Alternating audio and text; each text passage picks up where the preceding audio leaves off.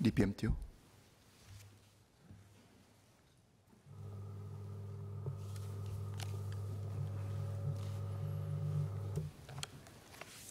Thank you, Mr. Chairman. Before I begin on the work of the public service, let me address the points raised by MPs Mr. Vikram Nair, Mr. Liang Eng Hua, Mr. Alex Yam on the salary framework for political office holders. The current framework is based on the 2012 White Paper on Salaries for a Capable and Committed Government. Members may recall that the Prime Minister appointed an independent committee in May 2011 to review the basis and level of political salaries to help ensure honest and competent government. The committee's recommendations contained in the White Paper were thoroughly debated over 3 days in this House and endorsed in January 2012. The endorsed salary framework was implemented with effect from May 2011. I last updated this House on this subject during the 2015 Committee of Supply, and I had informed the House that the salary framework was working well and that the government was maintaining the salary level established by the 2011 Review Committee. The 2011 committee had suggested reviewing the salary scheme after 5 years. In line with this, the Prime Minister formed a fresh committee last year to review whether the salary framework remains appropriate and valid against its intended goals and what adjustments may be useful, and whether there's a need to adjust the salaries should there be a change in overall salary levels based on the proposed framework. The committee's conclusion is that the scheme remains relevant and sound, but the committee recommended adjusting the salary levels to match the updated benchmark and also some fine-tuning on the national bonus conditions.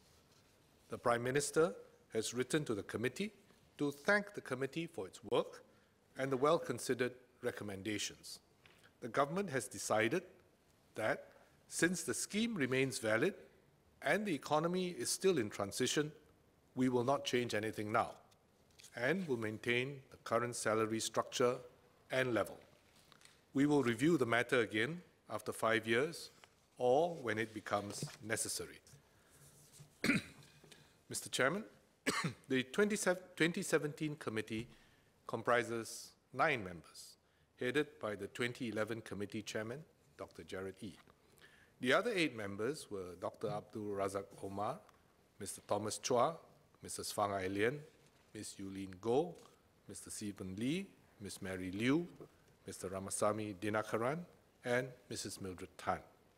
These independent members are experienced and well established in a range of sectors: social and community service, business, trade unions, and professional services. 2 of these 8 members, Mrs. Fang Ai Lian and Mr. Stephen Lee, served on the 2011 committee, while 6 were new. The 2017 committee reviewed the salary framework and submitted its views and recommendations to the Prime Minister in December last year. Let me now take the House through the substance of the committee's views and recommendations. First, the committee reaffirmed that the current salary framework laid out in the 2012 White Paper is a simple and effective salary framework for political appointment holders and MPs and remains true to the 3 key principles which this House had arrived at a consensus on in 2012. In fact, this consensus on the principles included members of the opposition. And these 3 principles were: A, salaries must be competitive so that people of the right caliber are not deterred from stepping forward to lead the country. 2, the ethos of political service entails making sacrifices, and hence there should be a discount in the pay formula.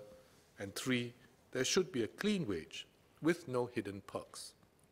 The salaries should be linked to the individual performance of political appointment holders and the socio-economic progress of Singapore's citizens.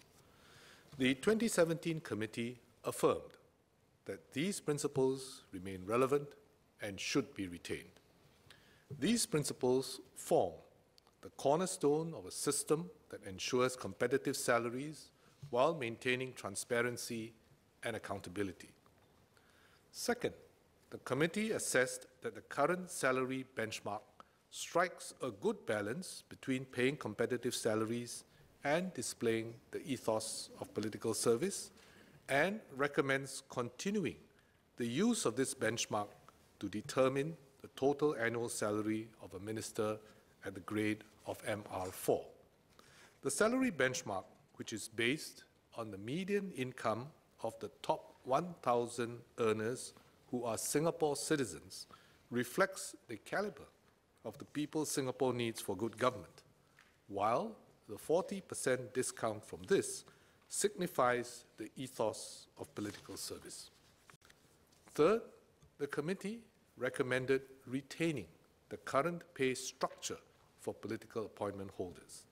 The committee assessed that the structure is simple and easy to understand. There are direct links to individual performance and national outcomes.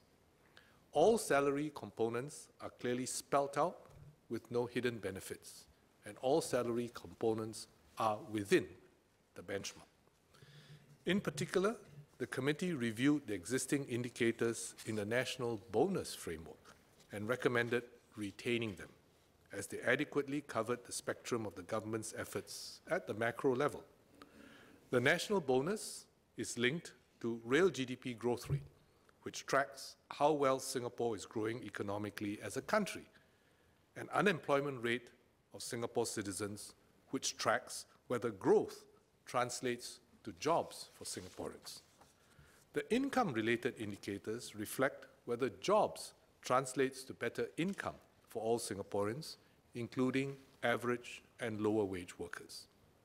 However, the committee has also recommended a few adjustments.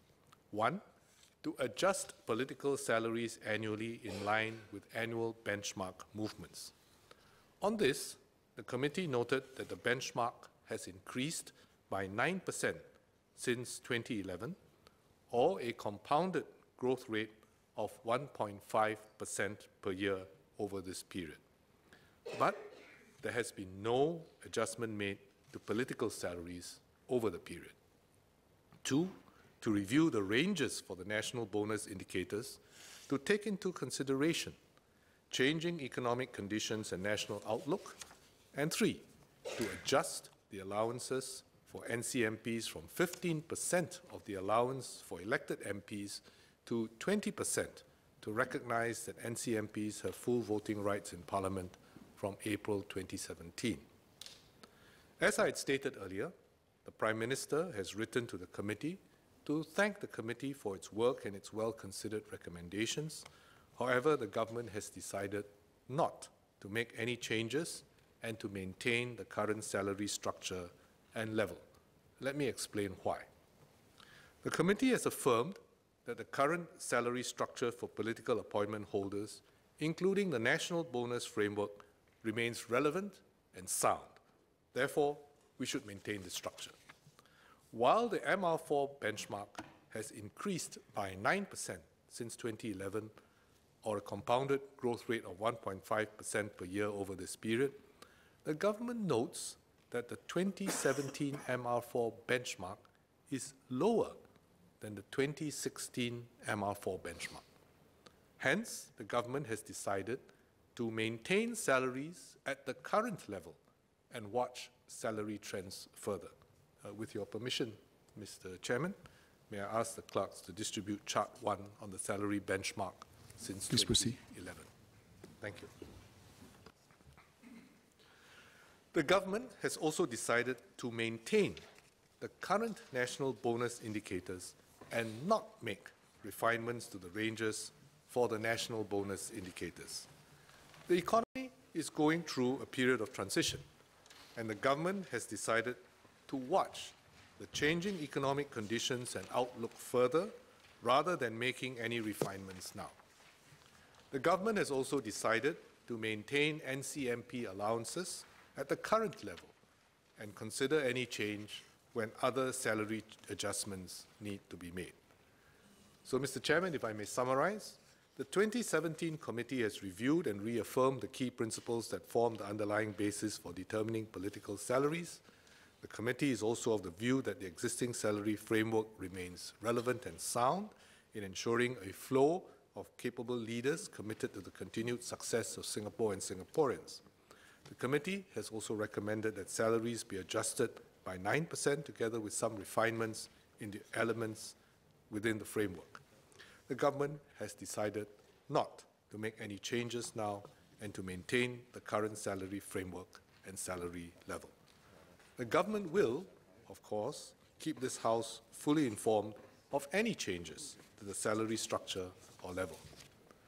I've taken members through the substance of the views and recommendations of the committee. The government is releasing the review committee's report.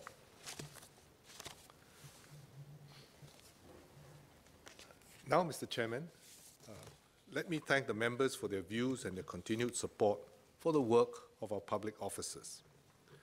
Over the past few days, members debated how to position Singapore on a firmer footing for our future generations. We are progressing well on our economic transformation, with the public service working closely with industry, our unions and workers to deepen their skills and prepare for the future. The PMO Strategy Group is working closely with our agencies and other central agencies such as the Ministry of Finance and the Public Service Division to adopt a systems approach to planning and coordination. This includes areas such as scenario planning, budget, manpower, population, land, security, climate change, and new opportunities in the digital and future economy. We have formed the Smart Nation and Digital Government Group last May to accelerate our Smart Nation efforts. Dr. Fatimah Latif and Mr. Lee Yi-shan cited demographic challenges which stem from our low fertility rate. Agencies have worked together to strengthen our support for marriage and parenthood in the key areas of housing, preschool, and support in the workplace and the community. Minister Josephine Teo will give an update of our population priorities and strategies to ensure that we are well prepared for the future later on during this Committee of Supply for PMO. Climate change is also a whole-of-nation issue where all countries need to take action now to safeguard our collective future. Together with other countries, Singapore will do our part to reduce our emissions. To do so in a cost-effective manner, the carbon tax is a decisive move. Its merits were discussed extensively during the budget debate. The transition period and support will also help our companies and consumers make the adjustments. Minister Masagos Zulkifli will provide more details in his speech on our implementation plans in the Committee of Supply for MUA. Singapore needs to remain economically competitive and be a smart, green, and livable city with opportunities for Singaporeans of all ages. As Mr. Seah Kian Peng and Mr. Lee Yi-shan pointed out, technological progress and increasing digitization are effecting rapid changes globally. Minister Vivian Balakrishnan will provide a progress update and outline new Smart Nation initiatives. We will help our people and our companies make adjustments for the future and continue to raise the capabilities of our public officers to deliver better public services. And this is what a caring, competent, and trusted public service has to do, and what many members, such as Dr. Fatimah Latif, Mr. Seah Kian Peng, Mr. Lee Yi-shan, Mr. Louis Ng, Mr. Cedric Foo, Ms. Chia Yong Yong, and Dr. Teo Ho Pin have suggested. We will continue to strengthen our institutions to operate in a more integrated way. The recently passed Public Sector Governance Act strengthens our corporate governance and accountability. Mr. Pereira asked about our internal framework for reporting wrongdoings, and this is the internal disclosure framework. It is working well. Officers know about it. About 320 cases were reported to the internal disclosure framework in 2017. The number has remained stable over the past 3 years. Of these, about 9 in 10 were followed up by formal investigations, with 134 resulting in some form of disciplinary action. However, many of these cases did not involve the misuse of public funds and did not reflect serious gaps in the public services systems of checks and controls. So the system is there, it works well, public officers are aware of it. And, as I've said before, there are also avenues for public officers to report to the Public Service Commission or also to the head of civil service and our enforcement agencies, including the police and the CPIB. And Mr. Pereira knows that these are very effective organizations. On annual reports, I completely agree with Mr. Pereira. We should only print them when we need to. And in fact, this is the policy that we adopt. And I take your suggestions to heart, and we will see how we can reduce publication of physical copies further. Mr. Lee Shan also cited the intensified competition among Asian economies and asked how we could adopt an innovation culture more widely. The public service will continue to help and partner Singaporeans and companies to seize new opportunities. As the various sectors of our economy are transforming for the future, the public service also has embarked on its own transformation to be more innovative, work smarter through technology, and deliver better public services for our people. Minister Ong Ye Kung will speak more on the transformation effort later, but here I would like to highlight two areas. First, raising the digital capabilities of our public agencies, and second, deepening the skills of our public service officers. Dr. Teo, Dr. Fatima, and Mr. Lee Shan asked how the public service as a whole is upgrading and reinventing itself. All our agencies are working on enhancing their digital capabilities, which will allow them to deliver more integrated services for Singaporeans and businesses. An example is the new HDB resale portal. Buyers and sellers of HDB resale flats can now complete the process in half the time, or just 8 weeks, since the start of this year. Real estate agents benefit from this too, as they can also free up the time they spend on administrative work and focus on offering more value-added services to their clients. And of course, members of the public benefit when they're doing resale flat transactions, whether they're buyers or sellers. Senior Minister of State Janil Puthucheary will elaborate on our digital government efforts later. Ms. Thanalakshmi and Dr. Teo also asked about the service, what the service will do to prepare our workforce for technological disruption. Last year, I spoke about training 10,000 public officers by 2020 in digital capabilities, such as data analytics and data science for policy formulation, service delivery, and corporate services. We are on track. More than 4,000 officers have attended training courses as at the end of 2017. To expand our reach, the Civil Service College will partner institutes of higher learning so that every public officer can deepen their skills and have access to tools for this digital age. We also support our officers of all ages to transform, upskill, and innovate so that they are ready to take on new roles. It's also a question that Mr. Patrick Tay asked. At IRAS, for example, more than 400 staff ambassadors, called lead advocates, support their peers to change and learning new skills. Several lead advocates are 55 years and older. They have stepped forward to share with others how they have picked up new digital skills to analyze large volumes of data and digital applications to automate data entry. Dr. Teo rightly pointed out that ultimately, building a tech-enabled workforce is not an end in itself. It must benefit our citizens through more effective delivery of services. To maximize the benefits and savings, operating models and business processes must also be re-engineered and jobs redesigned so that our officers can immediately put their new skills to use. Mr. Chairman, sir, let me thank members once again for their strong support for the public service. Let me conclude by assuring this House that we are gearing up as one to ensure that the government and public service is ready to embrace the challenges and create a better future for our current and future generations. With your permission, Mr. Chairman, Minister Ong Ye Kung will will now elaborate on the public services transformation efforts. Thank you.